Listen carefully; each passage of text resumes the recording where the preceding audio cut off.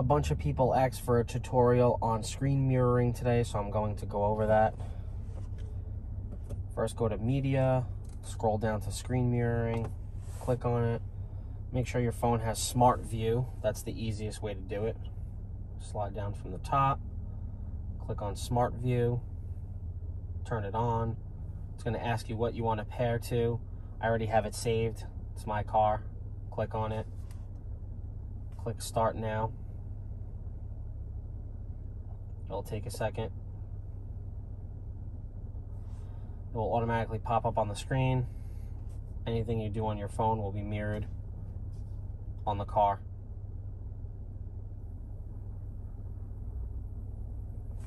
Sound works. And now if you have it coded, which I do, you can be in drive and it will still play on the screen.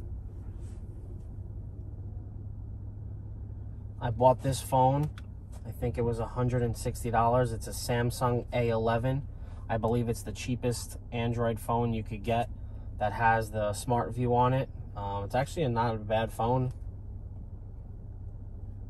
I haven't had any issues with it. It's a little bit slower than if you're used to a high-end phone like an iPhone or one of the expensive Androids, but other than that, it works perfect. I literally bought it just to leave it. It fits perfectly into the tray down here. It does not have smart charging, wireless charging. That's the only thing I would say would be better, but my car did not come with it. I know they make a retrofit kit. That would probably be the only other thing I would option for if I could get a phone that has the wireless charging, so you could just throw it right here on the mat as it's playing your YouTube video.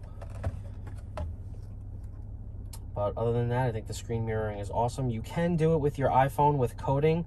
The problem is your iPhone has to be jailbroken, and I'm not really into that. Constantly you have to update it, and if your phone updates, it loses the jailbreak. So I said screw it. For $160, I would rather just take the shot. Works perfectly fine. Never had any issues with it.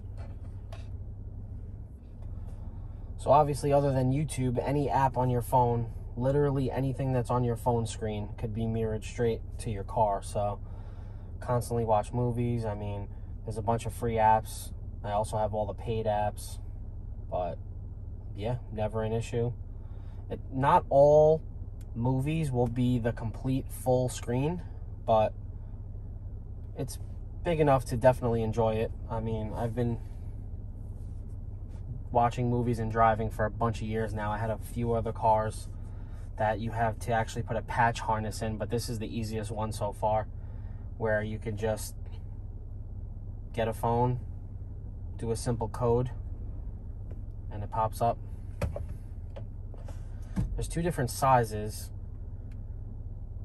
on the screen.